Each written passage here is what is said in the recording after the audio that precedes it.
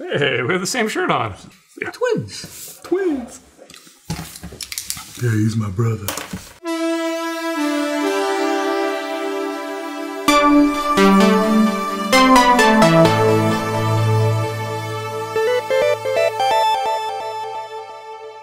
Welcome to Curiosity Public.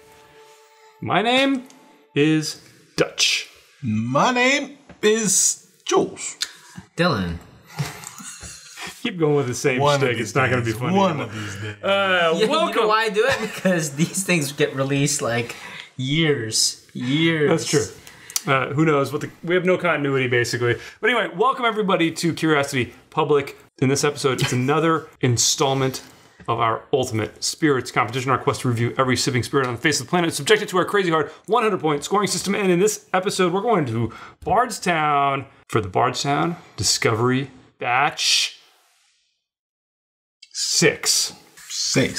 By the time this comes out, Batch 7 is probably going to be old news. 8. But that's just how we roll. We try to get ahead of the curve, and we immediately fall behind. Never do. But we do have Batch 6 here. It is open. It's been sitting for a little bit. We've got Batch 1, 2, 4, and 5. We've been wanting to do a drink through. What's going on over there? This is not our first review today. Just letting you guys know this is going to be a fun one, basically. Anyway, Bardstown is, it's a blend. And they source stuff from all over the place. I believe that they're starting to use some of their own distillate. This particular one, I don't know. I don't think this includes any of their own distillate. I think the next batch might. But this is, the great thing about this, let me show the bottle here, the front. They've changed the motif over the releases. It used to have kind of a green motif. Now it's this maroon.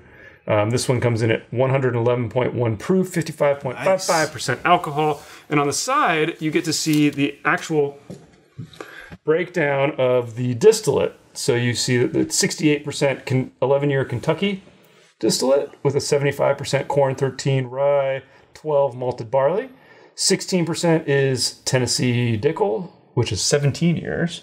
And then 16% Indiana, guessing MGP, which is a 7 year. So an interesting blend. There's a booklet that I dropped that has some pictures of glasses and I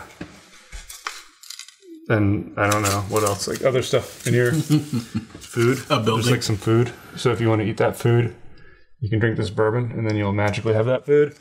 And that's it. Who cares about that? We're going to drink this. I'm going to open it. Dylan, you got anything else? Yeah, so this is the a special series from Bardstown, basically celebrating the blending of kind of the old and rare bourbons. They're trying to maintain this kind of history of trying to find complex and sophisticated blends.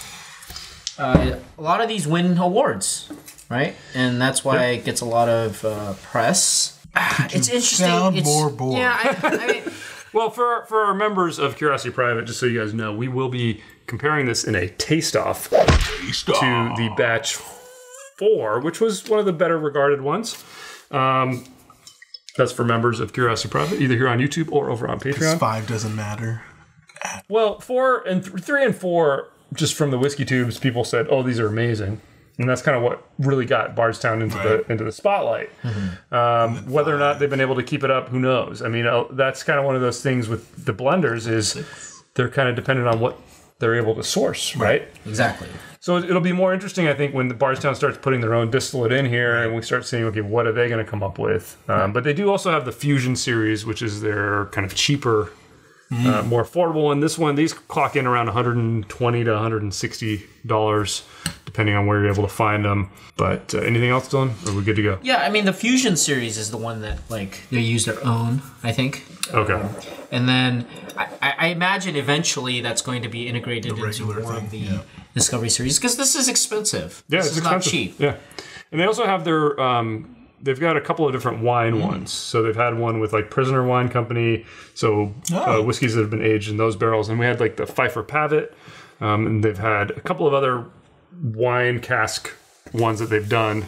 And they'll take those and blend them and then release them as special releases. So Interesting stuff. Ultimately, what matters is how this glass tastes, and we're going to start tasting it right now. If you're having a tough time, I think that's the right reaction. What? Oh, I'm having a tough time? Yeah. Yeah, this is quite perplexing, actually. All right, guys, we've had some time to taste. We've all scored it. We haven't discussed our scores or revealed our scores to each other. We're going to do that in just a second, right after Jules tells all of you guys about our scoring system. In less than 5 seconds. We do have a 100-point grading system across 10 categories that include aroma, flavor, body, complexity, balance, finish, uniqueness, drinkability, aesthetics, and value. Most of them we rate by 10 points. However, flavor, we weighted at 20 points, and aesthetics and value at 5 points each. You can medal in our competition if you score 60 and up. Go from bronze, silver, gold to diamond. All right, guys, initial score time. Of course, this could change as we discuss it. And I would really like to discuss this one. I agree. I had a hard time putting numbers down. I gave this a 74. Whoa. 72. Gave it a 67. Wow. Okay, so we're not that far off. Yeah. Interesting We're not spread. exactly clustered either. We're clustered a little bit, but let's kick this off with a discussion of the aroma. This was actually one of the best categories for me. I agree. I got a really clear cherry, a berry, and a gingerbread. I give it a 9. I thought it was excellent. Gingerbread. I mean, I didn't get a 9, but I gave it an 8. I thought it is the strongest category. It's the strongest category. Yes. You get. It's really pleasant. Great peach. It starts off cherries, berries, fantastic. Ginger. I'm not getting the ginger. Again, definitely all the berries. What you're missing is kind of the stereotypical. You're missing the sugar, like molasses, honey. But I wouldn't really feel like I don't feel like I'm missing them. There's so much great fruit in here that and it's so bold. It's easy. All fruit, yeah. But I think it's great. I mean, it doesn't have to cover all the bases, but what bases it covers them really well. I think Strong 8. I think Jules is a little on a 7, but yeah. 7. I'm not one to judge on aroma, as you guys know.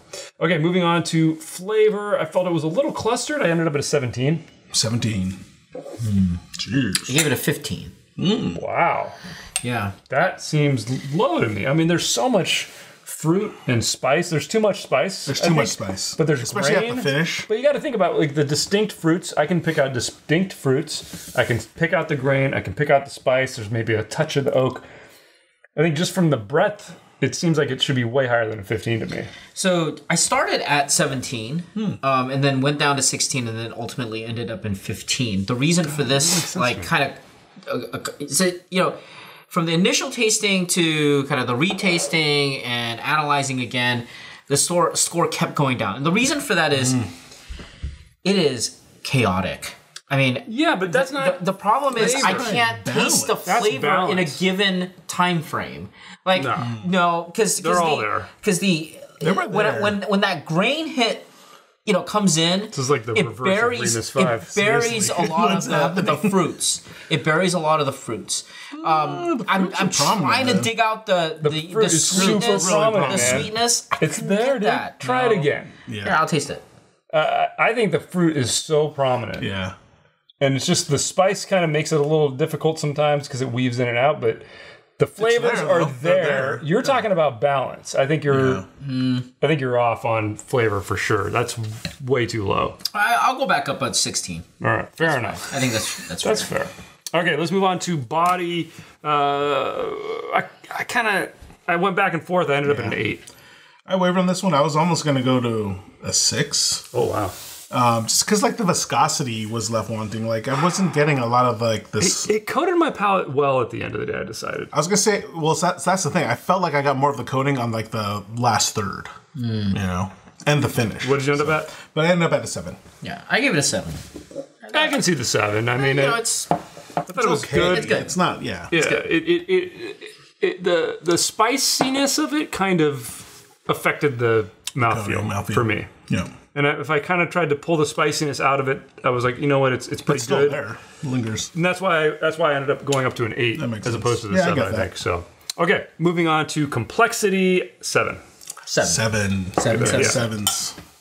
It's fruit and spice, and it's such a grain. That's what's going on here. And It's almost it's almost. But like you said earlier you said earlier though, like the spiciness it gets interwoven sometimes, and sometimes I think it gets lost too. I think that's why. But then sometimes I feel like it makes it really pop. Yeah, exactly. That's why. Like you described it well with the interweaving. Yeah, sometimes it really works, and then there's other times it just fades. Yeah, it's just what happened. Yeah.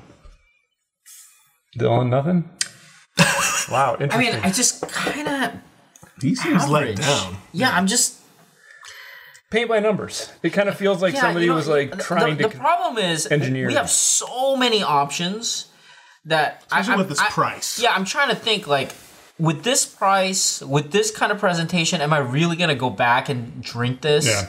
Well, yeah, and then I factor in like other things that are around this proof point. You think like Old Forester 1910, 1920. Yeah. And you think about the balance and the complexity of those compared to this. Like why? I mean, I can get Four Roses barrel picks. I can get Four Roses small batch. So things that are kind of in the same category, price and availability wise. I feel like the blending of those, it's not as chaotic for me. The barrels are not blended. Small batch select. Or the 1920, 1910. Yeah. Right. Yeah. Or even Statesman, which I would put in the mix. I just really feel like there's a. I mean, this is complexity, right? Yeah. But the problem is because of that chaos, it buries a lot of these other things that could have come out, I guess. Mm-hmm. All right. So that's the issue. Moving on to balance. I talked about how that spice came in and out. Yeah. I went from a 7 to a 9 back to a 7, and I ended up at a 7. Wow. Yeah, I gave it a 7 as well. I gave it a 6. There were moments when I tasted. I could see that. There were moments though I tasted and I was like, "Wow, that's so well balanced." And then the next taste fades. Where'd that go? Yeah, where'd it go? Here's just spice, and then here's just grain. But then the next sip, they all kind of came together at the right time. And when it all comes together at the right time, it's really good. Yeah. It might be a 9, but because of that chaos, I can't give it that high. I know that's why it's a 6. No, there's moments of this that are definitely really better. That's why it's better than a 5. No, it's better than a 6. No, it's better than a 6. This is a 7, 8, or 9. There's no way this is. You're not gonna pull this out as an example of a great balanced bourbon. There's no way you're gonna bring this out and say this is a balanced bourbon. It's a 7. It's way better than average, but it's not the best. Go get the Remus 5. Yeah, it's about like that. It's a little bit better balanced than the Remus 5. Now, I literally have that bottle right there, right here. Yeah. So, are we really going to do that? Okay, maybe that should be our taste off. How about this? Get any Four Roses single select. It's so different, dude. It's so different. Different experiences, man. Anyway, let's move on. Sorry. Let's move on to finish. Too short for me. 7. 7. I gave it a 6. I started at a 7. I went down to a 6. Yeah, I could see that too. But the problem it fades really fast. But what remained for me was the sweet. And it was like the bright sweetness. Nice. And I did like that. Yeah. Man, the bitterness came in and out. But this is the reason that I liked it was if I took this as the whole finish and the sweet components here, it went like this. Yeah. And it just went to that sweet component. Does stay. And that lingered until my next sip, and it made the next sip better. So I did give it bonus for that. I really think that what remained was good, but it did drop off too fast. Mm-hmm. I didn't get the bitter or the tannic at all. I think it's short. I think there's a bitterness there. It comes in and out sometimes, and it just kind of ruins the finish. All right, guys. Uniqueness 8. I give it a 7. I give it a 6. I'm just thinking high proof blend of different states. I mean, you got Tennessee, Kentucky. Indiana, and Kentucky bourbon in here. I don't know many others that I think of that. Like I think I come back to High West, right? Uncut, unfiltered, which I personally think is better and cheaper than this. But that's one source. Okay. Yeah. One mash bill. This is multiple mash bills, multiple sources. I want you to. I give it points for uniqueness. So I get that you see this. If this was gone, right? If this is gone, think about all of the flavor uniqueness. I would agree with you. If I was just judging it on flavor, I would probably score it like you did. All of the places where they source their bourbon, right? Think about it. Name the ones that source their bourbon. I named one. I give you the exact example I'm talking about. Think about. Widow Jane. Yeah, all those. Yeah, all it's those all companies. MGP. Everybody sources from MGP. Right, they did too. Victor's. Yeah, but what's your point? Yeah, mixture sources from Kentucky. But they sourced from Kentucky, from Indiana, This and is from not Tennessee. unique. That is unique. What's another blend that sources from all of those states and blends it together in something that's actually pretty drinkable? Barrel? Sometimes, usually they're 1, maybe 2 states. Maybe they do 3. Was it? I'm not saying it's perfect. I just think it's a step above what you're rating it. What's the? I would think it's at least a 7. What's the Nevada one? He gave it a 6. What's the Nevada one? The one I mentioned, Smoke Wagon? Smoke Wagon. It's all MGP. Yeah, but they're blending. I literally just gave this example. Yeah, they didn't have to blend it like this. No, that's what makes it unique is that they also have Kentucky and Tennessee in there. Yeah, but It is unique. It deserves one more point for that. Complaint is because of the chaos that I agree. Okay, if I was judging, hang on. he just put it. Someone just put it in there. Let me explain this. There's like no craftsmanship to it whatsoever. I don't think it's that. I think it's a little better than that. But if you're judging it just on the uniqueness of the flavors, 6 is fine. Well, let me. It's fine. Okay, But based on the presentation of what they did with these different sources and different ages, I give it a little extra for that. I have a bunker of spirits, and then I have a small, very conservative little shelf for my dining room. Okay, the only ones that kind of make it to that tier, the dining room tier, you have to be unique enough that it gets a place on that shelf. This will never be there. And you know what? You will never drink this because you have so many other options that are more unique. All right, I went down a point. Just shut You up. will not. Let's You will move not on. drink this. I went down because I tasted it again, though. And all I got this taste was sour. See? Balance. Okay, guys, let's move on to drinkability. I kept going back into this. I gave it a 7. It's not great, but I could sip on it. It could be a background bourbon pretty easily. You hear that? It's What not did you great, give it? and What did you give it? I gave it a 6. What did you give it? I gave it a 7. Okay, so we're really pretty close. Yeah. Dylan just... I like he's actually trying it now, and you're like, oh yeah, Dylan's right. In his On mind, it one doesn't- category. Here's why. It's like- It's basically adding a point to yours in that, you know can what? sip on this. It shined at some portions of the drink, and it's like, when it does, like, oh, I want to keep back. The chaos made me want to go back. Right, yeah. I want to go back to it. So it's that 1 point. Dylan can't see the categories for what they are. It's okay. So, is there a reason? I mean, like, would you pick this over Blue Run? Yeah, Oh, I don't know about that. I think I would. Okay, guys, moving on to aesthetics. It's really nothing special. I give it a 3. It's not bad. It's not great. Middle of the road. I give it a 4. It's okay. It's all right. It's okay. I give it a 4. Next category, value at 130 to 160 to plus 1. I give it a 3. So what? How is this a value for you? What is it? What did you give? What did you give, Dylan? I give it a 2. Okay. Well, I did it mostly because I was thinking about the lineup, and it's like, well, if I'm going to do this whole Discovery series anyway, and at that price point, it's like, I kind of get it. You're trying to see, like, with all the different blends, like, of the 3. How's that value? Yo, are you sure you didn't give that 3 so that you can get it to 72? Maybe. I feel like you trying to find just some gave that balance. number.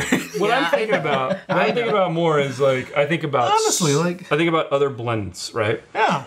High proof blends. So I take again I keep coming back to Smoke Wagon Uncut Unfiltered, right? Because some of those blends are around the 110 to 130, same price. Yeah. like 120ish. Right. That's what I mean. It's No, like they're that collection. $70. Oh, less than that. I got it for less than that. Sometimes less. And as far as this batch is concerned, I think they're easily on par, if not better. Some of them might be a little better, some of them might be a little worse, but Yeah, but I mean, it's part of like, you're getting like a 17-year. You know what it's I not did? absurd. I mean, it's not- It's not yeah, absurd. I understand that. Oh, so you know what I pricing. did? Okay, look, this is what I did. With this What did price, you do? Yeah, look, the amount of money that you spent on this, I didn't buy this. What I did was I bought Doc Swinson, okay? And I also bought Sam find it. Houston. Which Doc Swinson? And Batch 9 and 10. that's more expensive. No, it's not. It's $150. Okay. Yeah. $20. And Sam Houston, More you can get it for $120, $130. Okay, so a little bit more expensive, but I agree with you. Those are both better. Yeah. I gave it a 1 for value. You should go down to 1 then. Yeah, You just proved my point. you did. And just for that, I'll drop a point. I don't think this is a value. I'm Dylan sorry. is still processing. I don't hate this stuff. I don't think it's I horrible. think you're gonna get it for the collection. Yeah, I mean, like, You're the gonna reason get I gave it This the is extra silver. point This was is because silver metal. the reason I bourbon. gave it an extra point was because there is an academic Yeah, component there is a value to it. to it, especially There's when you a get it value in the that. series. It's though. interesting to see what they do with the blend. Right. I agree. You know. But and it's they call it a discovery series because they Yeah. are trying to You're do that embarking experiment, and so on there's a this, yeah. value there, I right? agree. And then the other one is exactly Okay, what. so for the bourbon nerd, it's a 2. For everybody else, it's a 1. I think. Right. We'll split the difference. Yeah. You guys give it a 2. I'll give it or a a 0 because I would say spend the split $150 it. bucks Yes, and get buy like something else. Get Well, the- spend $20 more and get Doc Swinson, basically. or get Sam Houston. I mean, Yeah. yeah. Okay, guys, let's get our final tally here. I ended up at a 73. 71. 68. May not be enough. 68. Which gives us our official Curiosity Public score for Bardstown Discovery Batch 6. Did we get there? Just barely a silver, 70. But it gets that silver Wow, award. it gets a high-ho silver. I think that's... That's fair. This deserves to be a silver, I think. Yeah. A low silver. This batch. This is... I'm okay with this. That $150 is a lot. It is. I mean, it's basically 2 days of wages, right? And you're spending that much money buying that. What kind of wages? What are you Seriously, doing? a week. I mean, Because the stuff we film over in that other room, you can make way more for that. wow. I don't know what that is. Count me out. Hey, All right, guys. Count So me if you're a member, we're gonna compare this to batch 4 just right now. But if you're not a member, Jules is gonna say goodbye to you right now. goodbye. Tell us what you think in the comments below. Give us a thumbs up or a thumbs down. Let us know how you feel either way. Subscribe for more videos from Curiosity Public. If you want to help our channel out, please consider joining Curiosity Private membership program here on YouTube or joining our Patreon or buying t-shirts at our t-shirt shop. We got links in the description down below. Check out our podcast on major podcast platforms out there. As always, stay safe, stay healthy. Stay curious.